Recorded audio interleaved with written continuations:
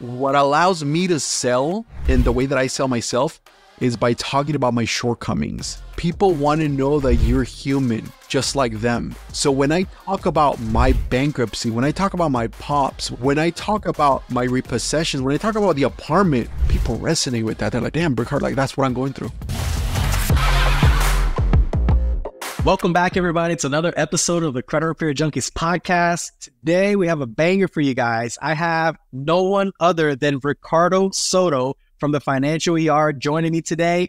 If you don't know this man by now, trust me, you want to know him. Ricardo, thank you so much for being part of this podcast episode. I'm so excited to have this conversation with you today, brother. Bro, thank you, man. Bruce, I think it's like the honor is all mine, man, for sure. It's like, dude, like I'm actually gonna be like, you owe me after this, so I can cash in and ask you a bunch of things, man. No problem, man. Thank you for agreeing to do this. I know your time is very valuable, so I appreciate you coming on here and having this conversation with me. Let's jump in. I just want to get to know a little bit more about your story, man. Like you've been in the credit repair industry for how long now? So I've been officially in the credit repair industry for 4 years now. Filed an LLC and everything, got started for 4 years, but I've been in the credit space. I don't want to say credit repair space, but I've been in the credit space since like about 2010, since I started working for banks and stuff like that. I used to work for Chase. I used to work for Wells Fargo. My last corporate job was Chase Bank. I was an assistant manager till I got promoted to customer, right? So yeah, we don't say the word fired. We got promoted to customer, man. That's funny. But yeah, man, it's been a minute since I've been around credit. And it's funny, quick story. When you're working at the bank, for any of the viewers that work at the bank and attest to this, they don't teach us anything about credit in the banking industry. They teach us how to sell credit products, which is completely different. I can sell the hell out of a credit card, right? But when people tell me, well, how do I use the credit card? I don't know. Yeah, it's just to the bank's benefit only, right? Never to the consumer's benefit. Right. Yeah. It's interesting, covering the rear ends in regards of like what you can say, what you cannot say and stuff like that, I remember even in my first credit card that I got with Bank of America, I think the only thing that I was told by the bank was like, oh, just make sure you don't use more than 30%. You'll be good. Right. And then come to find out later when I actually know about credit, I was like, oh, that's just crap advice, Yeah. Yeah. So yeah, man. For sure. How long were you in the banking industry? Well, I worked first for Wells Fargo as a teller for like a year, and then Chase came into California. I'm in Southern California. So Chase came into California, and then I think like a couple years into them being here, I switched over. My manager switched over. He took his bankers. He took most of the tellers and everything from that one branch, and I was one of them. So I worked for Chase about 7 years. And then that's kind of like where my corporate career ended, if you will. Long story short, in 2015, my dad was diagnosed with a brain tumor.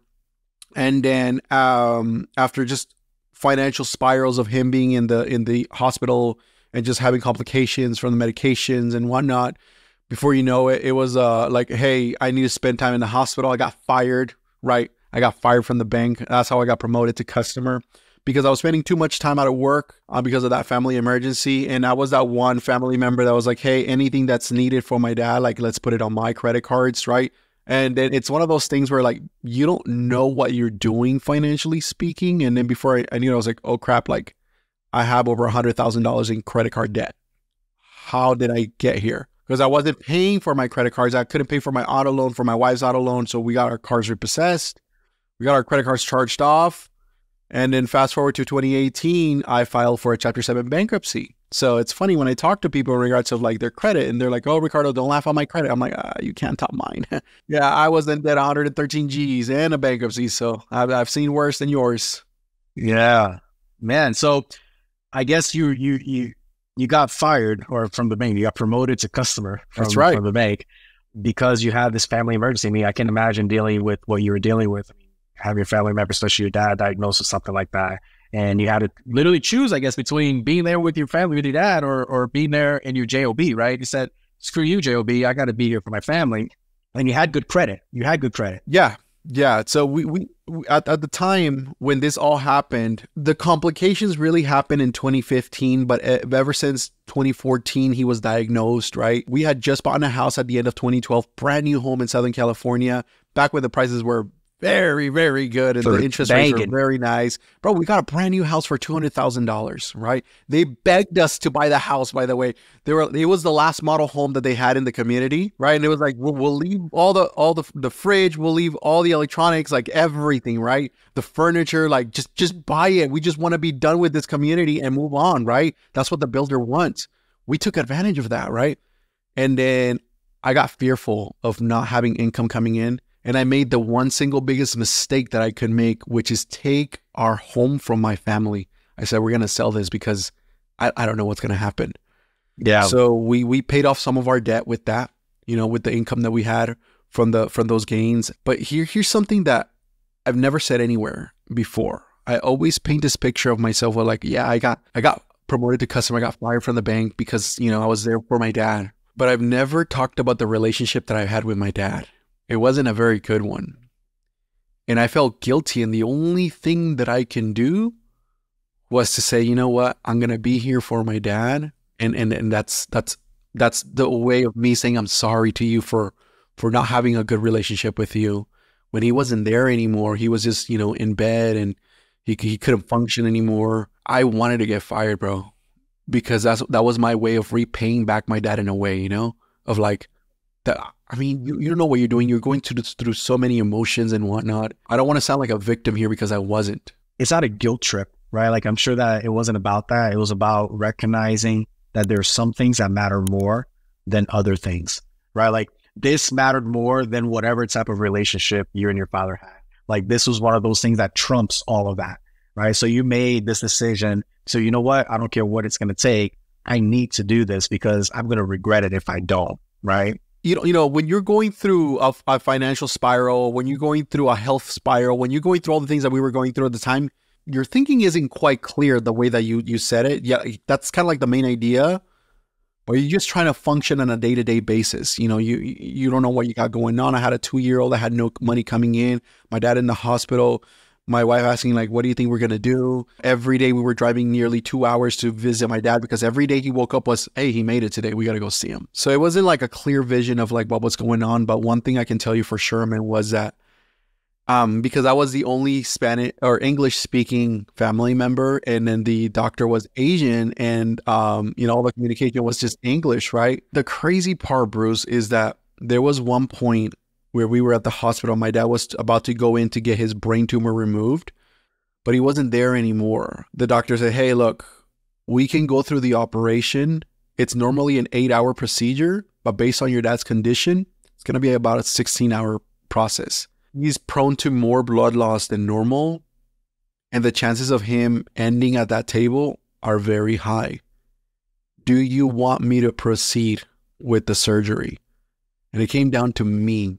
And there was this moment, bro, where it was like, I had to look at the relationship that I had with my dad and I'm like, what do I say?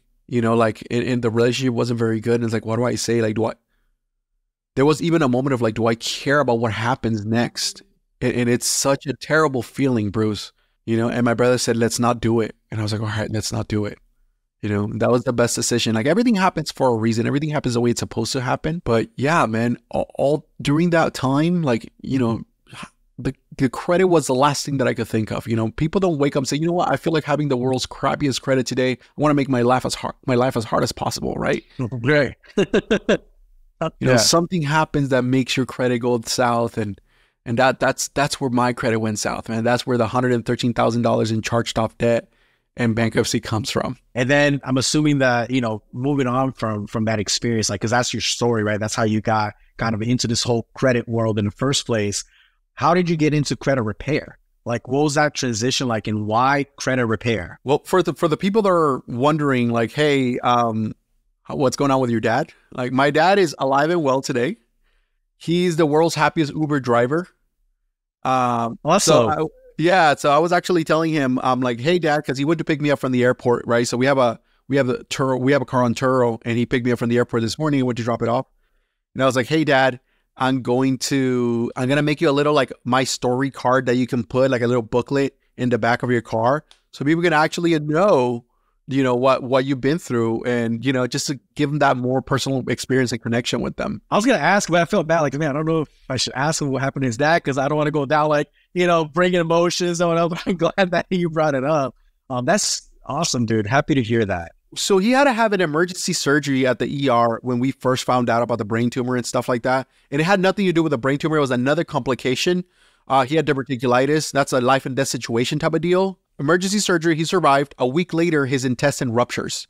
Another emergency surgery. A year later, I find the doctor that did both surgeries at Target. I bumped to him, right? And I was like, oh my God, Dr. Lifshitz, how are you? I'm like, oh, just let you know my dad's alive and well. He's like, really? You're surprised to hear that. He said, I didn't think he was going to make it. Wow. Bro, for a doctor to tell you that, that's nuts, That is nuts. But yeah. That's strong, man. He's around for a reason. He's got the will to live, man. He's got a will to go around, and I love that, fast forward, when all this happened, we hadn't had our second born yet. And then now, he's around the picture. He loves his grandkids. He's got a very, very strong reason to live for. But going back to your question, how did I get into the whole credit space? One time I was taking my son to preschool, and I saw one of the dads there. He was dressed all nice, right, with a sports jacket on and everything. And he had a name tag from a dealership. I was like, oh, bro, I love that dealership. I'm like, I drive by there all the time. You guys have the coolest cars ever. Man, I wish I could get a car, but you know what? Like, my credit is trash. I filed for bankruptcy. And then he said the magical words that changed my life forever. He goes, oh, I can help you with that. And I thought he was actually talking about like hooking it up with a loan, getting me approved, right? He goes, I do credit repair. And I was like, credit repair? What's that?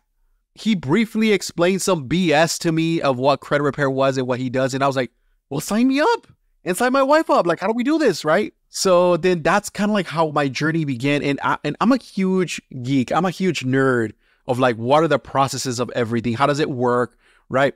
I'm basically the nightmare client for every credit repair company. You know what I mean? So then I was like, hey, so how does this work? How do you do it? And after him explaining something that didn't really make sense to me, I was like, well, let me read a little bit about it, right? And so then I went down to this rabbit hole of how credit repair works and how things are deleted, and I didn't understand it, but I thought I did. And I was like, you know what? Let me take over my process and my wife's process of credit repair. And then that's how I found out the do's and don'ts. So yeah, that's kind of like how I got into the credit repair space. So you got bad credit because you're trying to be, like provider for your family, for your dad, for everything that was happening. And then now it's like, hey, I'm ready. Everything's good. I'm ready to kind of get back on track with this whole thing. Hired a credit repair company and then got curious enough to be like, you know what? Let me just figure out how to do this myself. And boom, you and your wife are your first clients. Yeah, exactly, man. Bro, like I remember, prior to me getting fired and when everything was happening with my dad, we were like really into like holistic healing and whatnot. And my brother was like, oh my gosh, I found this shaman like out in the middle of the jungle and we need to buy a flight for my dad and this and that, right? And I was like, okay, let me get a credit card so I can put it all on my credit. Like that's where my mindset was at the time, where it's like, let me just put we don't have the money to pay for these things, but let me get into debt so we could try to help out. Again, that little guilt of like, this is my way of trying to contribute towards my dad's health. And I wasn't thinking of like, oh, like dealing with the debt ahead. Like that was nowhere in sight. And honestly, for most consumers, it's not, people just simply get into debt. But yeah, that was basically in a nutshell how I got into the credit industry. And I remember the guy that signed me up for credit repair, like I had a little fallout with him, right? But prior to my fallout with him, he was like, oh, I just came out with my course. And I'm like, oh, that's cool. Like you teach how to repair credit. Like, let me buy you a course. He's like, yeah, it's only $50 and I teach you from A through Z, right? And I was like, oh my God, $50, it's gotta be jam-packed with value, right? And it was nothing more. Are we allowed to say like CRC in the podcast? Yeah. So it was nothing more than him screen recording his computer through CRC, showing me how to click dispute reason and instruction. And that was it. That was it. $50. That was the course. Yeah. That was the course, right? And I was like, oh my gosh, okay. And then, yeah, that's how I got introduced to CRC, by the way, and stuff like that, I mean, that's normally how people find it. Even anybody that searches anything with credit repair related, they come up, right? So they do a great job at teaching people kind of what it is, right? Here's what credit repair is and here's a tool, and it's great. So you came in, you decided to take matters into your own hands. So you didn't intentionally start a credit repair company. You're like, I just want to fix my own credit. So then when was the aha moment? I was like, maybe I should do this as a business. Yeah. So during this whole transition, I've been I was a musician. I was a touring musician for about 15 years, man. Played all over the U.S., went tours in Mexico. But it's not a cool lifestyle when you have kids, you know? I was having little jobs here and there. My wife and I started a media company. She's a photographer. I was doing videography. I learned how to record. And I was shooting music videos, you know? And then I started shooting car commercials. And it was all kinds of crazy things. We were in a very entrepreneurial journey. You know, we went through MLM. You know, we were part of Amway for a little bit, which kind of got us kickstarted on reading and self-education and whatnot. And then and I got employed by the dealership for doing sales. And it's funny because they were like, yeah, we need help with marketing. And I always said, I don't want to be the person responsible for bringing leads in. That's too much of a heavy weight in my plate. Ironically, that's all I do for my company now. Right. Yeah. So then I started doing car sales. They're like, hey, now we need help with online sales. And it's like, okay, I started doing car sales at a used dealership. And I noticed that like 99.99999% of the people that came in had terrible credit. And I only knew like maybe basic things here and there. And I was like, okay, like if you were to do this, like your credit would improve and then the bank would actually allow you to get approved. They're like, oh, okay. And then so my wife was like, hey, you know what? You should start doing some videos, right? And I was like, okay. I started doing it in Instagram first. And she goes, why don't you try TikTok? And I was like, sure. And then I tried TikTok and then like, that's when it hit. Yeah. And then so you got into the TikTok to try to get leads in, not knowing what was going to happen. This was before you had like a full-blown credit repair business and I would just find a way to grow it. So prior to TikTok, I started getting my LLC. And the funny part was like, you know, when you dream, when you have these goals and quote unquote ambitions, sometimes they're smaller than what they could truly be. So my ambition at the time was like, you know what, I'm gonna open up a little office right next to this used dealership. And man, they're going to be my bread and butter. You know, everybody that comes in, they're going to come through my office and, you know, I'm going to fix them up and whatnot, right? And the plan was first, I signed a lease for 3 months with the dealership owner. And I'm like, hey, I'm going to work right here in this office. You know, I gave him 3 months in advance, right? So we saved up a lot of money for this. And then I was like, I'm going to do this after I get off of work from the dealership, right? And then my wife and I had a talk and we're like, hey, why don't we go all in? Why don't we just burn our bridges and go full time? Like, what if we actually make this work, right? So it's not like looking at the statistics of like, well, you know, 90% of the businesses, you know, die in the first year. No, I've never been a statistics person. I've been a what if person. What if it actually works? And that's what the entrepreneurial mindset is all about, right? Like that's what, you know, what if there's that 1% chance that you can actually make it happen? So I told the dealership owner, I was like, hey man, you know what? I'm going to quit the job. I'm gonna give you 30 days in a notice in advance so you can find an internet guy. But I'm gonna quit and I'm gonna do this full time. You know what crazy part was, Bruce? At the end of the day, bro, he said, hey, come here to my office real quick. I'm like, all right. The check that I had given him and the contract that I signed for the lease, he ripped it right in front of me. Really? And he goes, if I'm losing you, I'm not giving you this office. And I remember driving home, bro. That was a turning point for me in my life. I remember because I don't know have you ever worked at a dealership? No. Dealership have the highest divorce rates. Just letting you know. Really? Because people spend there all day working. That is true. I can see why that's true. And I remember I would have these not arguments, but these conversations with my wife. I'm like, hey, like you say, we're going to be home like at 4. It's 7 o'clock. I'm like, babe, I'm trying to sell a car and trying to make some money, you know? Yeah. Yeah. And it wasn't like a normal job. It's like, dude, like if you're not selling a car, you ain't making money that day. That's true. So I got to make this day worth it. So I remember, bro, like I was supposed to be home by 5 that day when that happened. It was 7 o'clock and I was driving home and the accountant called me and the accountant was trying to make me feel guilty to say, you know what? All right, I'll stay. He's like, you know, I'll never do something like what you did because I'm loyal.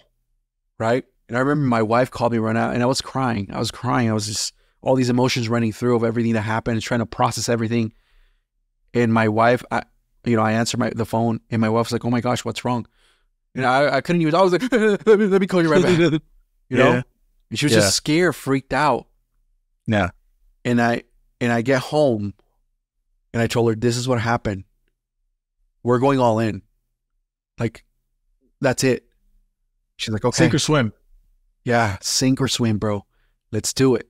That's probably one of the biggest blessings in disguise that you've ever had. I'm not saying that everybody needs to find themselves in a sink or swim position to succeed. But from the conversations that I've had, including my story, if it wasn't for a sink or swim situation, I probably wouldn't be here today, right? Because you have no choice but to succeed when your back is put up against the wall. So sometimes when crap happens, and it does, how do you make the most out of that situation, right? And I guess, again, I'm not saying that you have to be in a bad situation in order to be successful, but I've rarely found somebody that was in a bad situation and have no other option but to succeed, fail. Like it's very hard. Like I haven't found someone that was like that yet. So your story is like you found yourself there, like you got, your wife, you tell your wife, hey, this is it. We got to go all in. What was her feelings like? What did she say? I get a little emotional when I talk about her. I do too. Don't worry. We're about two grown men about to start crying on this podcast. There was a time, and this all was happening during COVID. There was a time where when we were first getting into the credit industry, into the credit repair industry, where she was like, you know what, Ricardo, like, I love you, but everything is closed here. Like we were living in a 700 square foot apartment with my mom, my wife, myself, and my two kids. And the playground was running from one side of the apartment to the other. And there's no parks open, right? Nothing. Like we couldn't do anything. She's like, I love you, but I can't have my kids like running around from one side of the wall to the other. Like I'm going to take them to my mom's house. Like our credit in the beginning was just terrible. I hadn't fixed anything yet. Like I was just barely getting into the motion of how this all worked. Yeah. And I was like, dude, like, sink or swim. I gotta make this work. Not only the business, but our credit as well. And it's crazy that happened because that's one of my, like, I didn't feel proud. It wasn't a proud moment. It was like, oh shoot, like everything I've done over the last 2 to 3 years, every financial decision that I've made has led us to this moment. If I want my life to change, I have to change. Yeah. There's so many parts of your story, that created that turning point, but that happened. And then the whole dealership thing happened. It was one of those things where like when we had this conversation, when I came home, she's like, okay, let's go all in. By the way, the next 30 days at the dealership were the most like hardest because it was just so uncomfortable, like this just happened. This guy just tried to guilt me into staying. And it's just like, oh man, and they're like, everybody was like, okay, so how do you do this? How do you do Facebook ads? How do you do this and that? You know what I mean? And it's like, it's kind of like teaching and it's like, okay, yeah. This is how you do it. And I left on a good note, man. But here's the interesting part. Okay. When you overcome all those things, man, those people that kicked you when you were down come around. They do. Not only did that accountant ask me for a job, but also the owner of the dealership came to me. And this was recent, maybe 8 months ago. He's like, hey, I want to know how we can create a partnership and how I can now create my credit repair company and start helping people with their credit. Right? What did you say? It was one of those things where the emotion was gone. There was no hate or anything in the heart. So I was like, yeah, man, let's do it. That was 8 months ago. I haven't gone around to going to actually set them up yet, but yeah. I'll get to it. I'll get to it there. You'll get to it eventually. Yeah, I've had other priorities so far. I know that, you're talking about being in that 700 square foot apartment with your wife, the two kids, your mom, yourself, like all these people in this tiny little apartment. And I can only imagine how difficult it was to hear your wife say, hey, can't do this. I got to go. Like, I need to go. Like, COVID is here. Like, I can't take the kids out anywhere. Like they need a bigger space. And not as an ego thing, but as men, right? Like for the men who are listening, we have this provider in that's in it. It lives within us, right? So it's not because I'm proud and I'm egotistic, but as a man, like I feel the responsibility of providing for my family. And whenever my family seeks provision somewhere else where I can't provide it, dude, that hurts. Like that's like a shot to the heart, not a shot to the ego.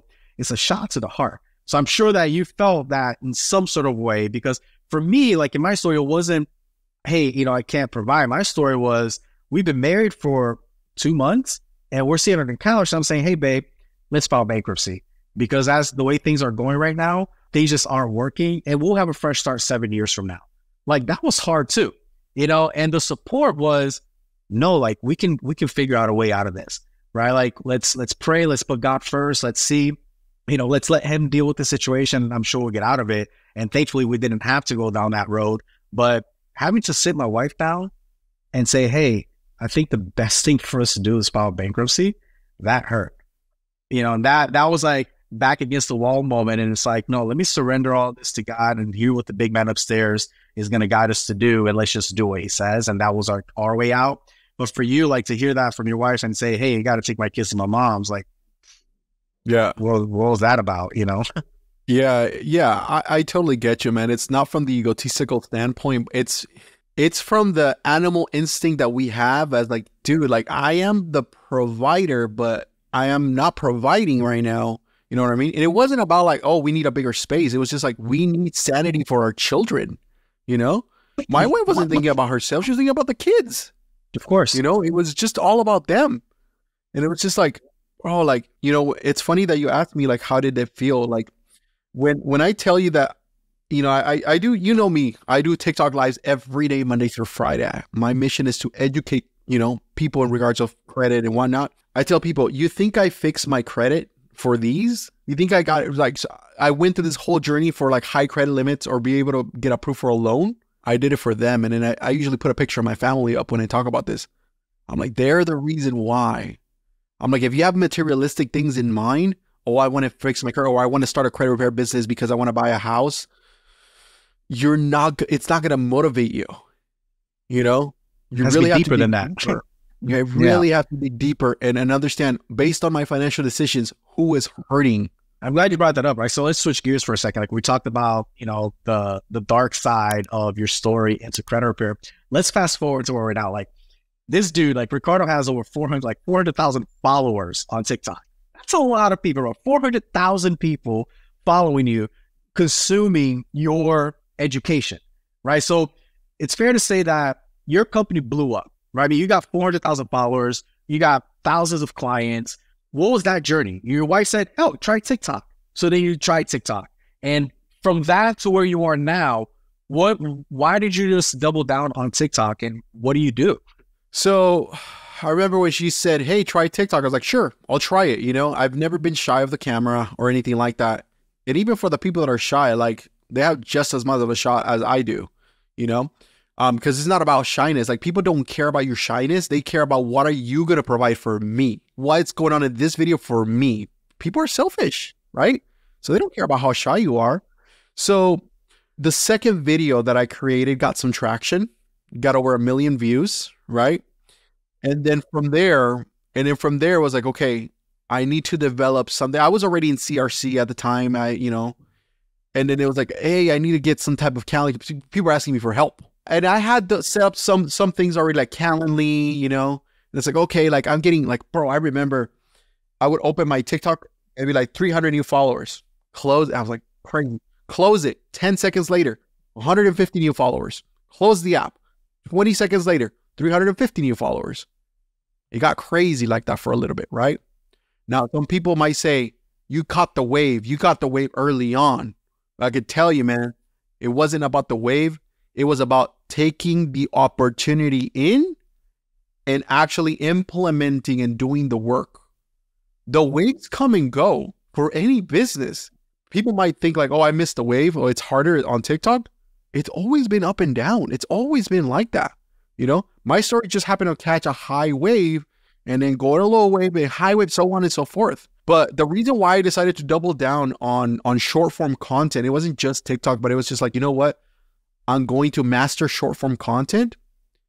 It was because I understood that people want to consume content, and they're going to consume either entertainment or value. So I'm like, okay, I'm going to focus on value, how to deliver the best value possible and attract leads. That's how I grew my business. So that's why I decided to double down on TikTok. And then from TikTok, I just took all my videos and then I uploaded them elsewhere.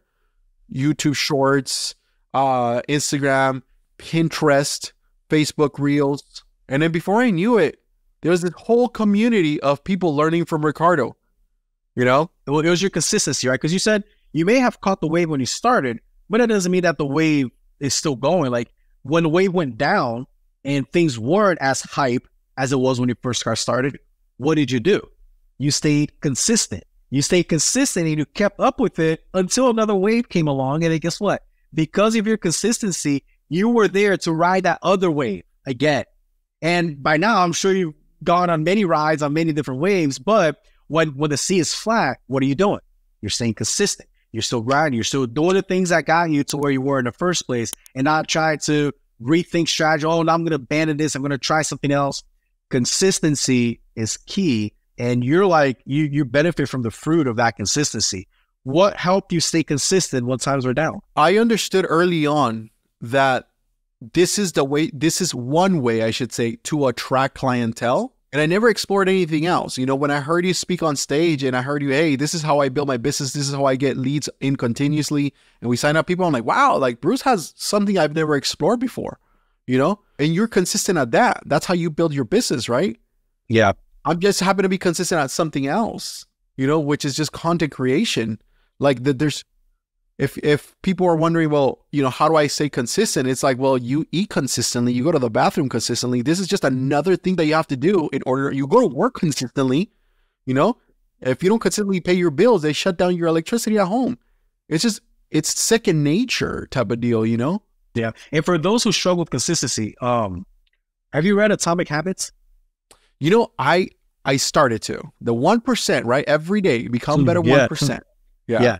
Atomic Habits is a book that I'd highly recommend to anyone who struggles with consistency or just wants to not only create new habits, but give up bad habits. Like that book, Atomic Habits, is a bestseller for a reason. Like it's a really strong book when it comes to mindset and teaching, you know, consistency and good habits. And I recommend that book to anyone who's looking for something like that. For you, Ricardo, I mean, you've always been consistent at this one thing. Do you honestly feel like, and this is right, like, let's be honest.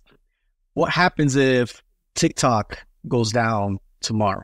I don't know. I think it's China right now. It was TikTok, whatever. Say TikTok, boom, disappeared, like MySpace did, right? Like if you're old enough to remember MySpace, one day MySpace just wasn't there anymore. Like what happens if TikTok overnight, or maybe over the course of 90 days, just becomes non-existent, irrelevant?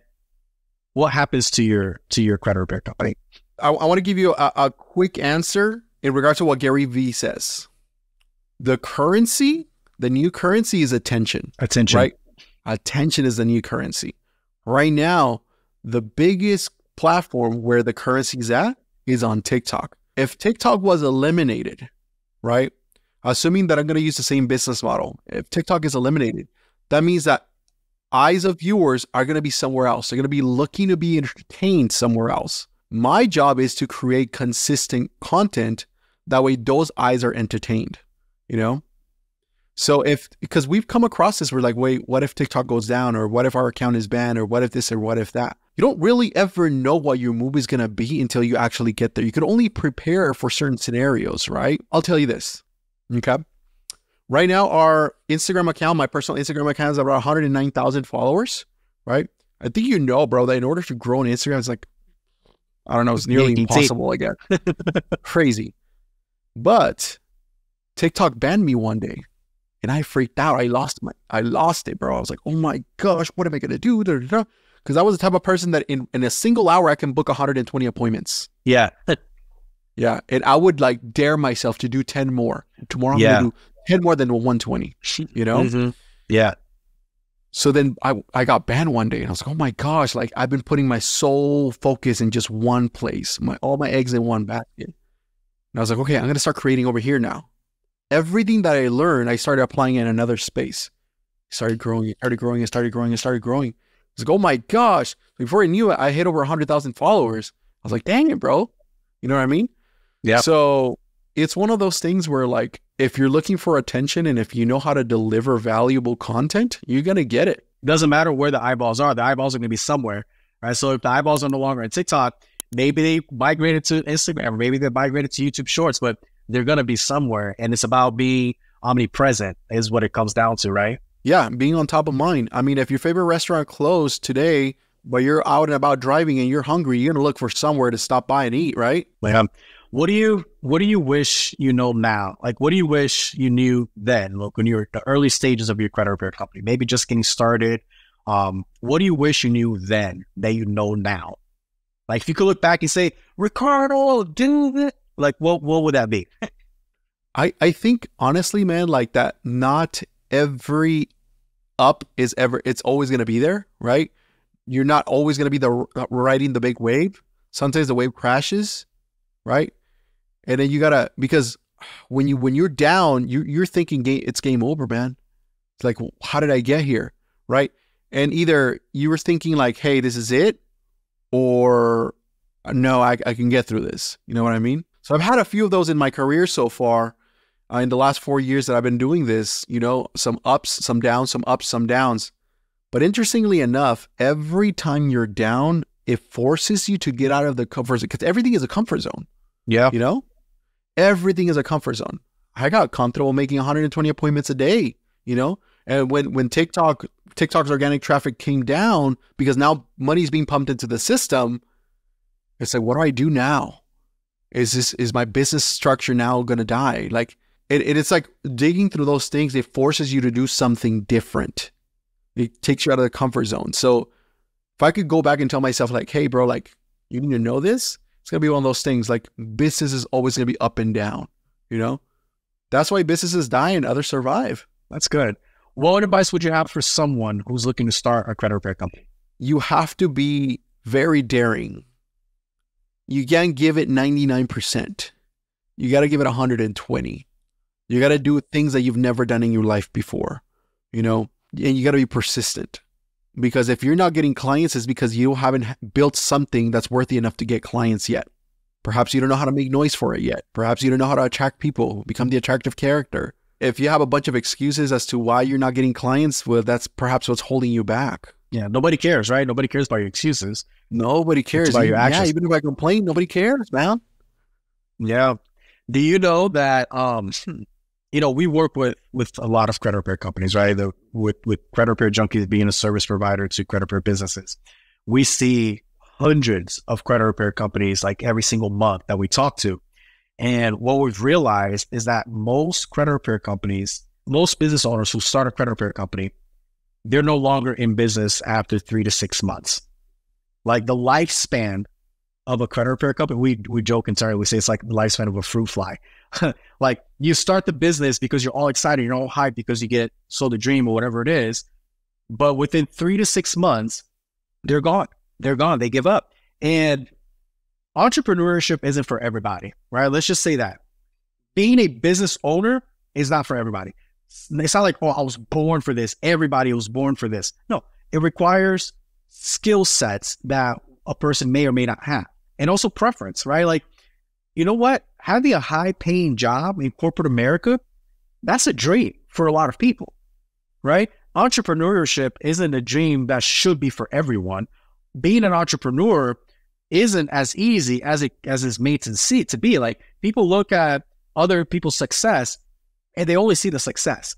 They don't see, you know, the fire, the spikes, the drops, the valleys that we had to walk to get there. And it requires a really special type of person to be able to stick through that. So I believe that that's why, and it's not only the credit repair industry. I think if I was to look at the statistics of probably any type of business, within a year, probably most businesses are failing simply because, not because the business idea isn't correct or isn't a good business idea. It's simply because the execution wasn't there to make it succeed. And in the credit repair space, more than anything else, execution and consistency in execution is how you succeed in this industry, right? It's not about, oh, I can get all the, I can get the repossessions off, I get the bankruptcies off, I get the late payments off.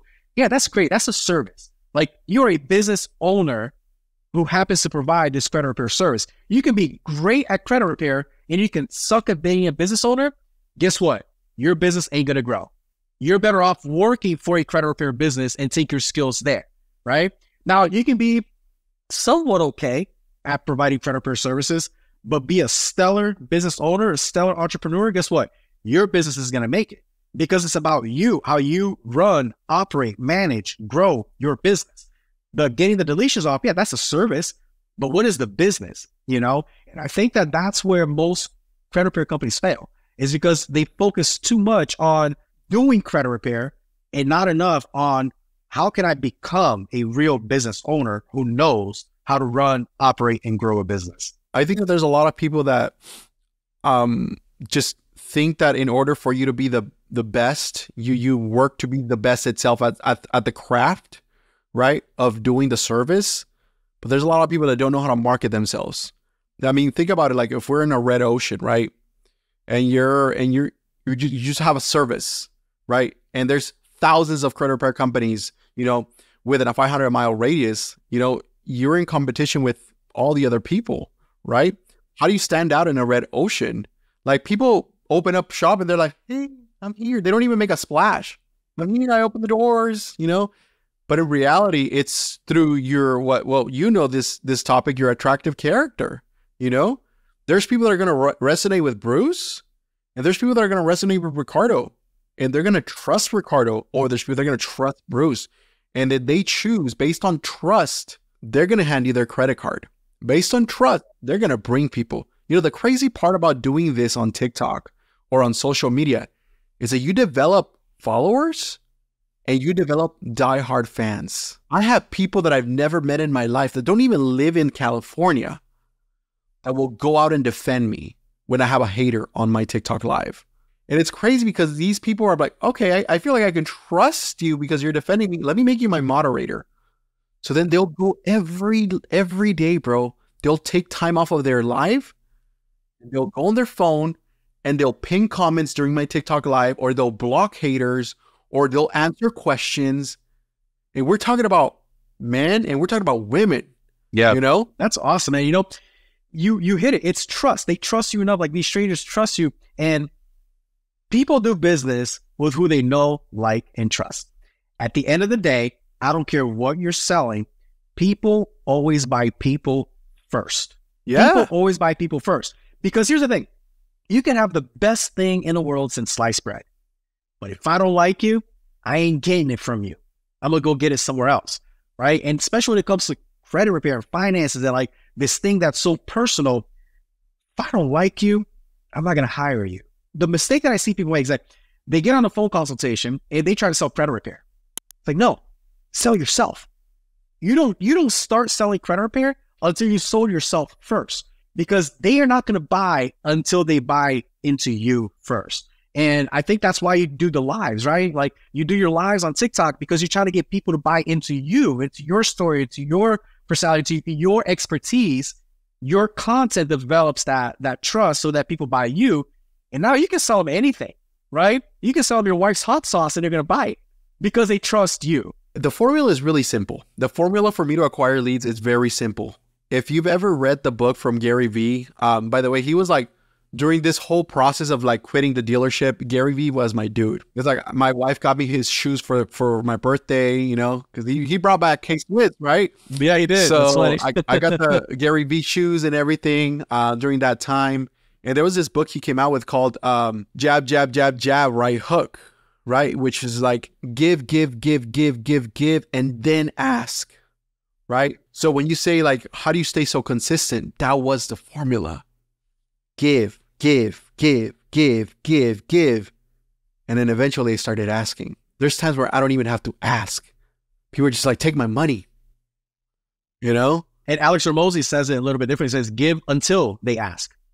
Yeah. Because that's how you'll know you've earned the right. You've earned the trust when they ask, right? If you're asking before, you know, would you ask your wife to marry you and she would say yes after your first date? Probably not. I mean, she'd be crazy not to, man. Yeah, I mean, you know, like David Beckman, The Rock, or, you know, Vin Diesel, like they got to get to know you before they commit to you, right? So that's the thing, like earn your audience's trust, wherever they're coming from.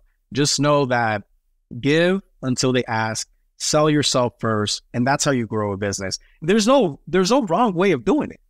Everybody's different. Everybody's personality is so different. It's what you said. Some people are going to resonate with Bruce. Some people are going to resonate with Ricardo. Some people are going to resonate with Johnny, right? And there's enough business for everybody. God knows there's enough bad credit in our country to where every credit repair company can make millions of dollars a year to help these consumers, right? So there's definitely enough for everybody to get some. At the end of the day, like for the people that are either starting their credit repair company or they're in the trenches right now already, but we're just trying to find out more in regards of how to get more leads. You know, I mean, I doubled down on TikTok on short form content. That's my thing. It doesn't matter the media type that you use, whether it's TikTok, whether it's Facebook posts, or whether it's a billboard. What allows me to sell in the way that I sell myself is by talking about my shortcomings. People want to know that you're human, just like them. That's good. So when I talk about my bankruptcy, when I talk about my pops, when I talk about me being promoted to customer, when I talk about my repossessions, when I talk about the apartment, people resonate with that. They're like, damn, Ricardo, like that's what I'm going through. Yeah. You know? And when I ask, because I put my audience on the spot. I tell them, how many people have realized that you're not only hurting yourself with your bad credit, but every single financial decision that you've made over the last 7 years are hurting the people that you love in your household, because you are removing opportunities in this lifetime for them because of your decisions. You want to know what my secret weapon is, bro? Tell me. With the way that I get my appointments, I tell them, I want you to grab your phone right now. And I want you to go to the text messages and think about the people that loves you the most. Think about the one person you love the most that has been hurting because of the lack of opportunities due to your credit or to your finances. And I want you to text them, I love you. I'm going to change things around for us. You hit the send button and you come back to my TikTok live and you write the word send in the comments. Let's see who's courageous enough to take a leap of faith here. You challenge them. Oh, yeah. And you encourage them. That's awesome, Oh, dude. yeah. That's the sauce right there, man. That's a gold nugget. That's a gold nugget because it works. But only after, because they're only going to do it if they care about anything that you're saying in the first place. Oh, yeah. Because they trust you. The trust first, man. You got to build the trust. And then I ask the magic question, which is, now let me ask you guys this. How many of y'all would love to partner up with my team and I and work one-on-one with you guys? Beautiful. There it is. That's why you've grown your business to the successful business that it is today. That's one way of doing it for sure, man. That's one way of doing it for sure. And I applaud your efforts, man. That's it. And it's hard work. It sounds like hard work. It doesn't sound easy to go live on TikTok every day or to post multiple times a day. Like, I don't do that. I can't imagine, like, I don't have the bandwidth in my brain or in my energy to do that. You know, so I applaud you because it's not easy work. You know, I always tell people credit repair is my vehicle. My passion is teaching. I love when people have the aha moment. Yeah. That's like a natural high for me. If I'm able to provide that aha moment for you, I know I'm doing something right in life. Yeah. You know, it's not hard for me to do it, you know? Plus, we've been able to grow a business like that just for taking 1 hour a day, 1 hour and a half a day to do this, to educate people out there. And here's the crazy part, bro. There's people that are out there, and you know, if you got hated, you ain't making enough noise. That's for sure. That's true. That's true. But there's people that will not sign up for my service. They'll come back. They'll be like, because of you, I went from a 400 to a 700 in X amount of time. Because of your advice, I got this. Because of your advice, I'm now a homeowner. They were never my client, but they're my diehard fans now. Which is good. You get clients because of your diehard fans. Either way, it's a win-win for you. It's a great story. Before you wrap up, you like put me on the spot? Do you have any questions you'd like to ask me? I do have one question for you, man. You got multiple businesses going on. And sometimes I feel like even our viewers don't appreciate the things that we do for them. Out of all of your businesses that you're taking time away from to do this podcast, out of your family, out of you resting, because I know your back is in pain right now and everything. Why do you do what you do? Why do you put out content for people for free? Why do you do this podcast? Why do you say, Ricardo, like, let's do a podcast, bro? I'm glad you asked that question because it's funny. Like, I think whenever we record these episodes, my wife takes the kids and she goes out. She goes to the park. She goes somewhere. because I don't want their yelling in the background to come, on these episodes, or them stomping upstairs and jumping to kind of come through. And the reason for all of this is because I'm passionate about what I do. I love what I do. I don't do this because I expect to make millions from it, right? I do this because I'm literally passionate about the credit repair service, the credit repair industry, because I know it really does change lives. It changed your life, it changed my life, and it changes thousands and thousands and thousands of people's lives every single day, every single year. So to be able to be a part of that, like, I love it. Like, I put my head down on my pillow at night to go to bed, and man, I sleep like a baby every single night, because I know that although I am making money and feeding my family from this, more importantly, I'm helping somebody achieve their dreams, right? I'm helping somebody become a homeowner who they never would have become a homeowner unless I was able to help them fix their credit, right? I'm helping them get that dream car. I'm helping them get that job. I'm helping the military people get their security clearance because their credit is now fixed. So there's a bigger purpose in all of this. So the reason why I do the podcast, the reason why I do the trainings and all the things that I do, simply because I love the industry. I'm passionate about it. Like, this doesn't feel like work to me. This brings me joy. To be able to sit here and have a conversation with a friend that someone else is eventually going to hear, that's going to help them, it's all worth it to me. Right? Like, did I pay you to be on here? No. So why are you on here? Same thing, man. You know what? Same thing.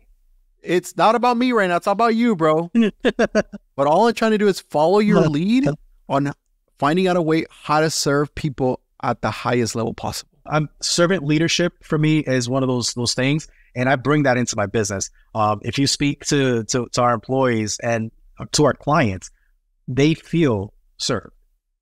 Because if not, then I feel like I failed them. And there's only one, for me, there's one way. The right way to do this is if you go in for the passion, you go in because you're trying to help people, and that's the way to do it. Because if you go in for the money, you're only going to do it for so long, because people are they're going to smell your crap from a mile away, and they're going to know that you're only after their money. Now, when they feel and they sense the passion for me and for my entire team, they know that we're in the trenches with them, and we're not giving up until we're done, right? So passion is what keeps this thing going and rolling. That's the reason why after I sold my company, I started again. It's because I was lost. Like, okay, what do I do now? No, like, let's start over and let's do this whole thing again, because I don't see myself doing anything else other than fixing credit. And for as long as credit is going to be needing to be fixed, I'm going to be there doing it. In one way, shape, or another, form or another, I'm going to be there doing it. Yeah. You said something in your chat during the Smart Credit Conference when you were up on stage. You said something in regards of, if you're doing this for the money, you're not going to get far. I want to make sure that people understand that. There's times where I've tried creating content because I'm like, oh my gosh, my sales are slow. Let me create content to generate sales. The worst flops ever. But I'm like, when I have like this wow moment, I'm like, oh, okay, this person learned from this video.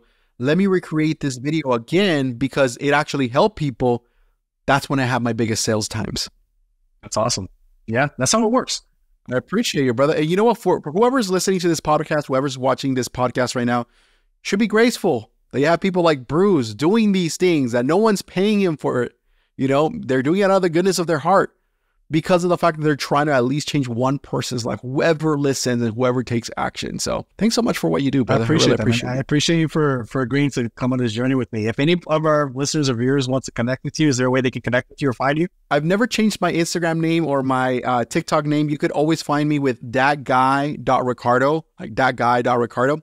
Ironically speaking, I don't know why or how this happened, but a lot of people in the credit repair space are now that guy something, that guy that guy this. Really? And I was like, they're modeling what works, clearly. Like, this guy has 400,000 followers. I'm going to be that guy, Bruce. Yeah, there you go, man. Yeah. I wish I could show you. You know what? I'm going to take a picture and I'm going to send it to you. That way you could actually see my background. I got this like really cool sign made. My wife was like, you should have a sign made with your name, with all your social media. And I'm like, all right, I'll do it. So yeah, man. But thank you so much for having me at the podcast, brother. I really appreciate your time. Thank you. For sure, brother. I appreciate you. And for all of our listeners, we'll catch you on the next one. Take care.